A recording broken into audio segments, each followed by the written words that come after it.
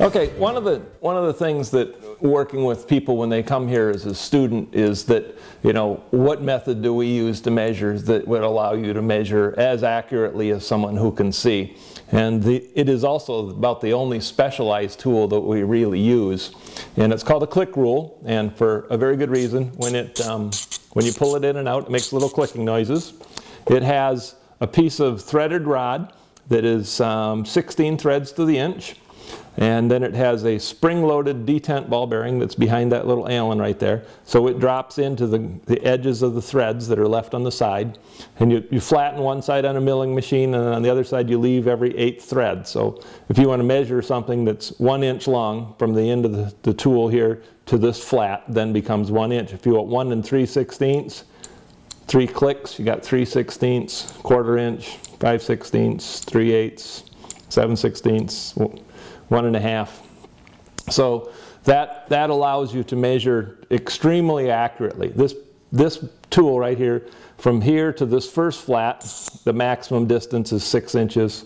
From this flat to this flat here is an additional 6 inches, so it'll measure 0 to a foot. And then when you want to measure additional feet, there's a hole on the end, and there's threads on the end of these extensions that are milled at exactly 1 foot long each. Now you have a tool that goes from 1 foot here, 18 inches here, when you pull it out to here, to 2 feet. So now it's accurate to 1 foot to 2 feet. And you can put multiple extensions on the end. It becomes a little bit unruly after about 5 or 6 feet. When you start getting the longer measurements, then you start looking for other things.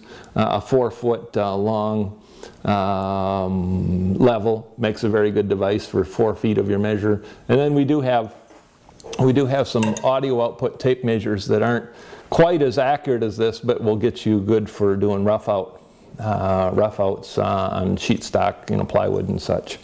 We build a little bit of everything around here. This is a solid body guitar body that one of our students is making.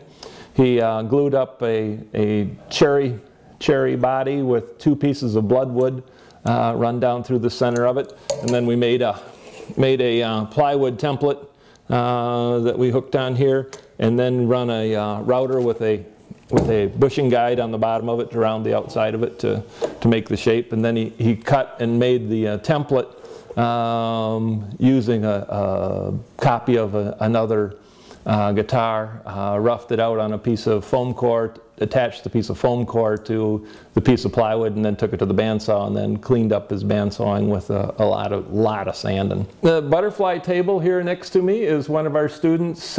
She started this maybe 4 or 5 months ago. It's her first woodworking project ever.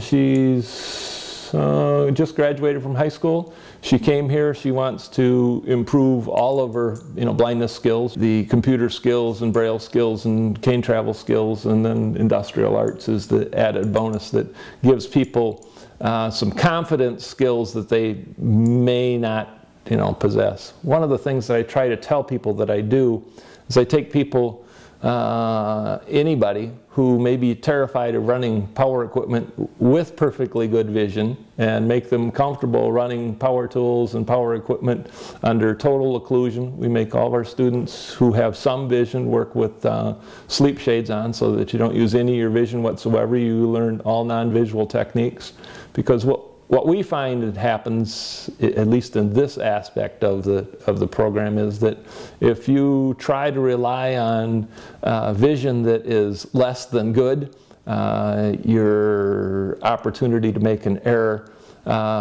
relying on poor vision and becomes poor judgment. Whereas if you learn how to do the process using no vision whatsoever, then you take out any guesswork as to, is it close or not close. So we teach everybody to work under total occlusion.